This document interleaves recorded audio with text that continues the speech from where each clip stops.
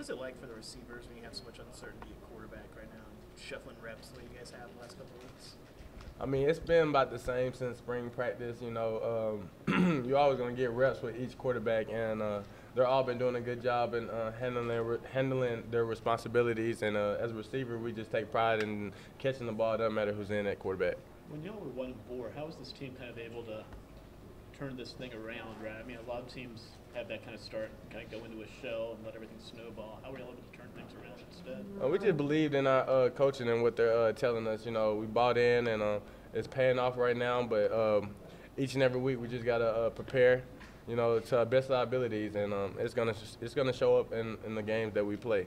With some of the short yardage, red zone issues you guys have had, you obviously scored a touchdown on Saturday. How much have you got to pine to get, even more opportunities with some of those wildcat runs? Like I said, I take coaching. Wherever they ask me to do, I go out there and do it. And that play was called, it was dialed up, and I went out there and we executed the play, got it in the end zone. It was a good feeling.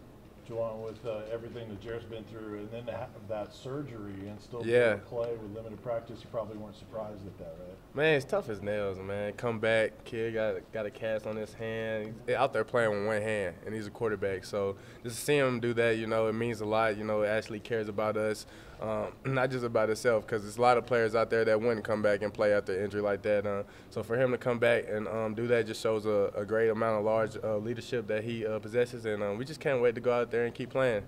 Has he shown anybody without the glove? Without the glove? I mean, yeah, we see it all the time. We see it all the time. How would you describe it? I mean, it's just. I mean, his hand looks good now. He had surgery and stuff, so it's just a healing process right now.